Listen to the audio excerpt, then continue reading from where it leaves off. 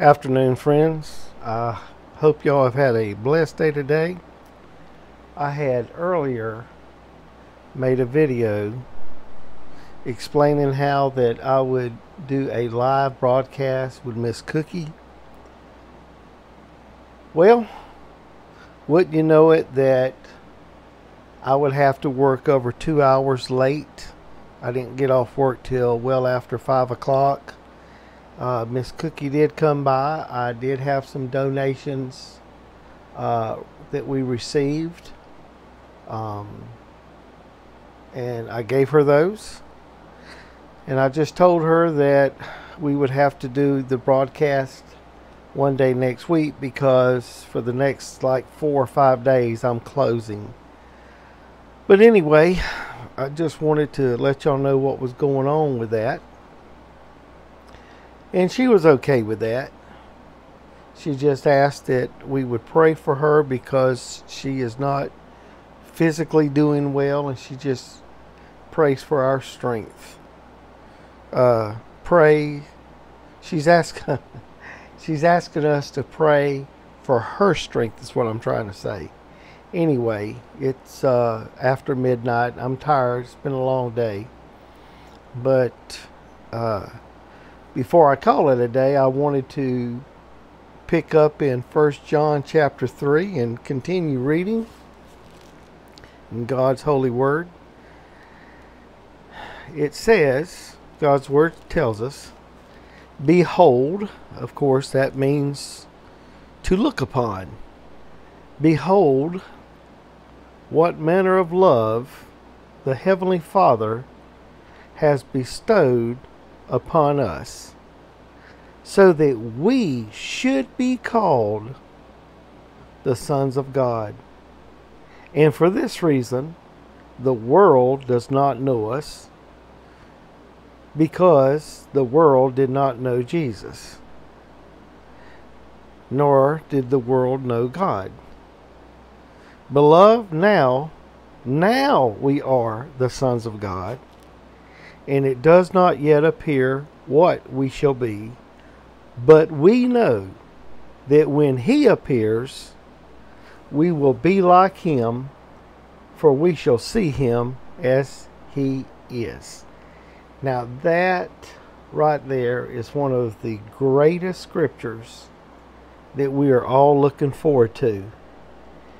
Beloved, now we are the sons of God, and it does not yet appear what we shall be. See, right now we know that we're humans. We're humans in fleshly bodies. But it says that we do not know what shall we be. Friend, we're not going to be humans anymore. What? We're not going to be humans? No.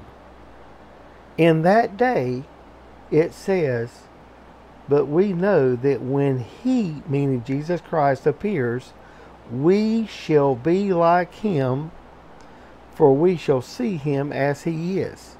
You see, Jesus isn't a human anymore. Jesus is God. Not God the Father. Jesus is God the Son.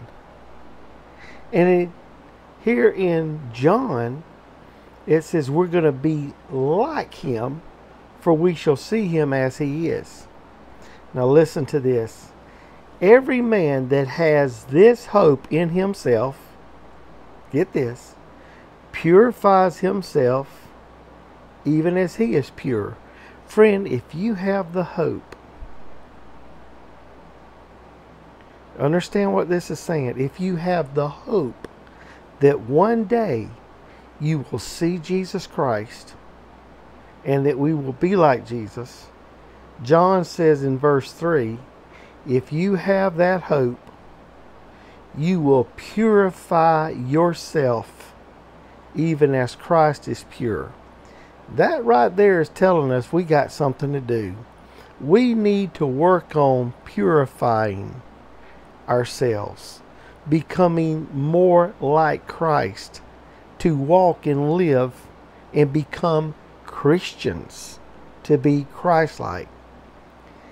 Verse 4 says, Whoever commits sin transgresses against the law, for sin is the transgression of the law.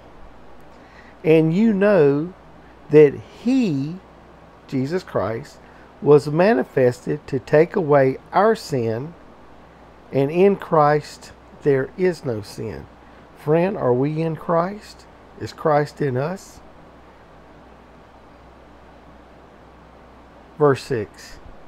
Whosoever abides in him sins not. Now, friend, understand, John is saying, if you are abiding in Christ, praise God, the revelation of that.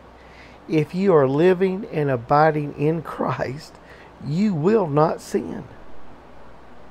Friend, when you are in your prayer closet, when you are worshiping the Lord, and you feel His presence from the top of your head to the bottom of your feet, are you going to tell me that you're sinning in that moment? Absolutely not. You have drawn nigh to God, God draws nigh to you, and the devil flees. Whosoever abides in him sins not.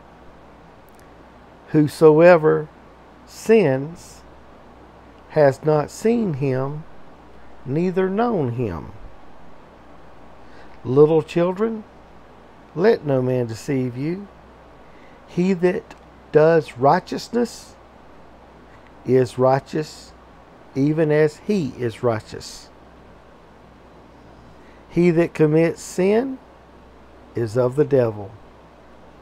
Well, friend, right there, that lets you know that if you are committing sin, you're of the devil. If you are practicing sin, you're of the devil. If you are living in sin, that's of the devil. You are following the father of this world if you're living and actively practicing sin. He that is committing sin, verse 8 says, he that commits sin is of the devil.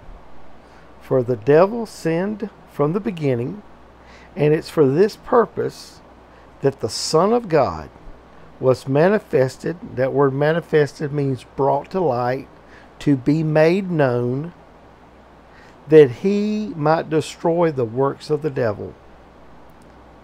Whosoever is born of God does not commit sin, for his seed remains in him, and he cannot sin, because he is born of God. In this the children of God are manifest, or made known, and the children of the devil is made manifest, or known. Whosoever does not righteousness is not of God, neither he that loves not his brother. For this is the message that you have heard from the very beginning, that we should love one another. We should love one another. Friend, I'm going to end the reading of God's Word right there. God bless you. You have a wonderful and blessed day.